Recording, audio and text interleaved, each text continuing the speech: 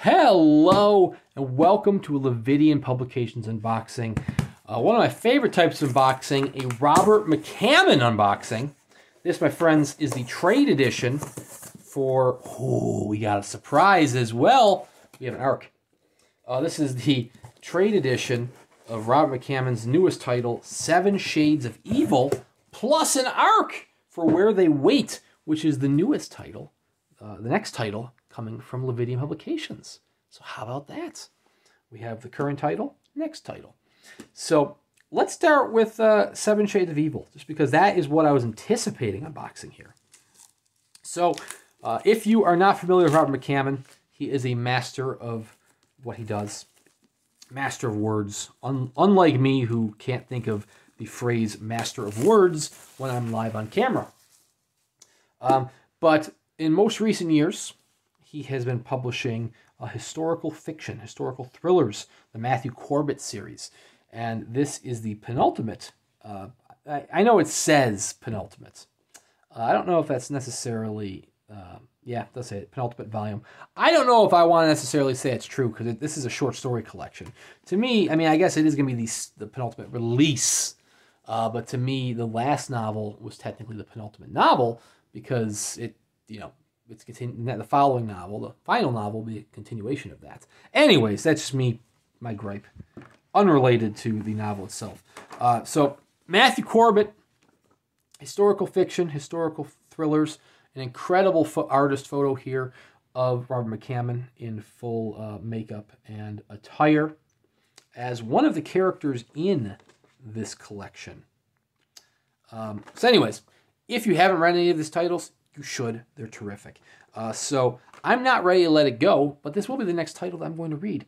If you also, as of the time of me recording this, pre-order a copy, a signed copy of the trade edition through Alabama Booksmith, you get a chance to enter, a chance to win that cane right there in the photo. Just a cool little detail. Anyways, gorgeous artwork by, is it Vincent Chong? It is Vincent Chong on the front there. So this is the trade edition. This is an unsigned trade edition. Like I said, if you want a signed copy, you can go to Alabama Booksmith. Link in the description below to pick up a copy. I also have the numbered edition coming, but that's not shipping quite yet. So one thing you will notice about the trade edition is the font is going to be a little bit tinier.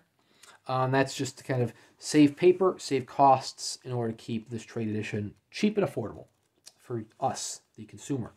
The numbered edition is going to have a larger page count. It will have larger font as well, but that edition is sold out, so you'd have to go to the secondary market if you wanted to pick one up. Now, I can't speak for, I mean, I do have the ARC of this, but I didn't actually read the ARC because I have too many books to read, and I kind of suck in that regard. So I haven't read these stories yet, but I know they take place throughout Matthew Corbett's adventures. I believe they're all dated. Yes, for like the Four Lamplighters, August 1702. So they're all dated. So if you you know, the early colonial James Bond, you want to follow him on his adventures, I highly recommend it. Seriously, check it out. Speaks the Nightbird, the first novel, terrific.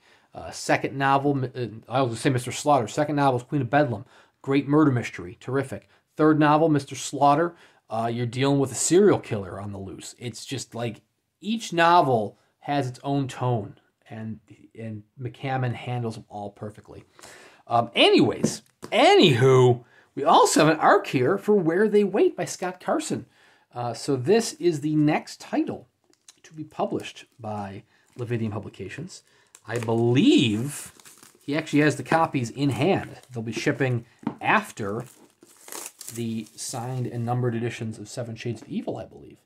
If you don't recognize the artwork, that is Francois Vallaincourt, the man, the myth, the legend, who just absolutely kicks ass and is pretty much always on tap for Lividian Publications whenever they need an incredible artist to kick ass.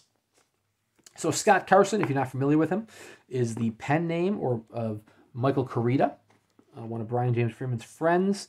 Michael Koryta has received the Cemetery Dance treatment. Scott Carson has received the Lividian Publications treatment. Oh, a little ghost image of the ghost. I don't know who the ghost is. I'm not familiar with Where They Wait, but the ghost does not look impressed. She's got her arms crossed. She's kind of giving you a little stare down there. One thing to be said about the numbered edition can also be said about the numbered edition. Oh, it doesn't even say the author. It just says, is a pen name for a best-selling author. It doesn't say who it is. It's Michael Koryta.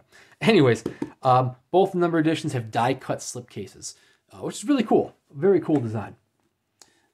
So I can't say where the weight is about. Was that a piece of artwork, or is that just the chapter that I saw? That was the chapter. Oh, there's some artwork. But it will have Francois' artwork, such as this piece right here, throughout. In the numbered editions, it will be printed in black and white.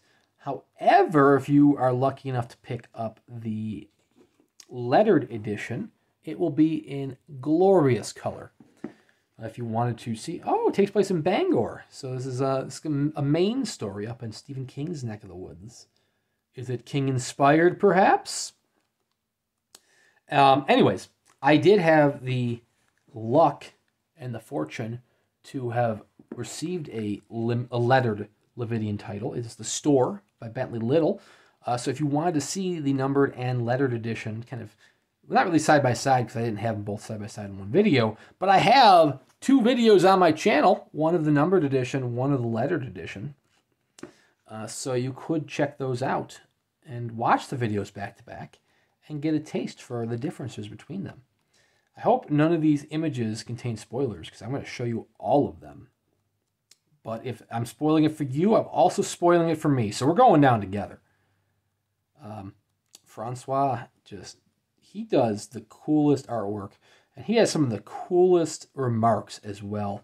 He posted an image over on Facebook of a remark he did for Gone South by Robert McCammon, also published by Lividian, which featured a gator. And the gator, it was on like the title page. The gator pretends it's the title page. The gator's kind of, going diagonal on the title page. And his tail isn't on the title page. He painted the gator's tail on the forefront of the page block. So it's almost like a 3D remark. It is the coolest thing.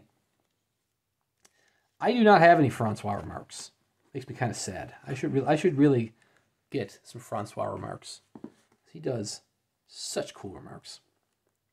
But unfortunately, my budget is tight from purchasing the books themselves, so being able to pay for a remark is usually not in the budget because my budget is already tight enough from the books themselves. And if your answer was, why don't you just buy less books?